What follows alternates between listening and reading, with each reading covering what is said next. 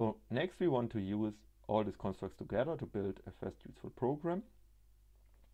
So what we try to do is we use sequence, selection and iteration, and this program here uses this little expression here, which is called is prime.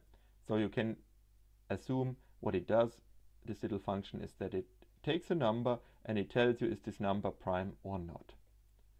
We don't have to understand yet what functions do in detail. This will be discussed next week. Just assume this function will return true if a number that I give in, like 5, is a prime number, and will return false if the number is not prime. Like if I input 4, it will return false.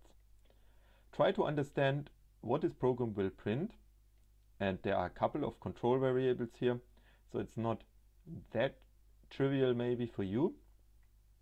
And I want to encourage you to type the program in a terminal and again experiment a little bit with it before you proceed to the next slide where we conclude what it actually does. Now pause your video and experiment with it and think about it. Okay, so what does this program do? Well, it outputs the first n prime numbers. Okay, so is prime, like we said, checked if a number is a prime number, and in the while loop we increment, every time this while loop iterates through, we increment the number that we currently have starting from 1. So we start from 1, 2, 3, 4, 5 and so on.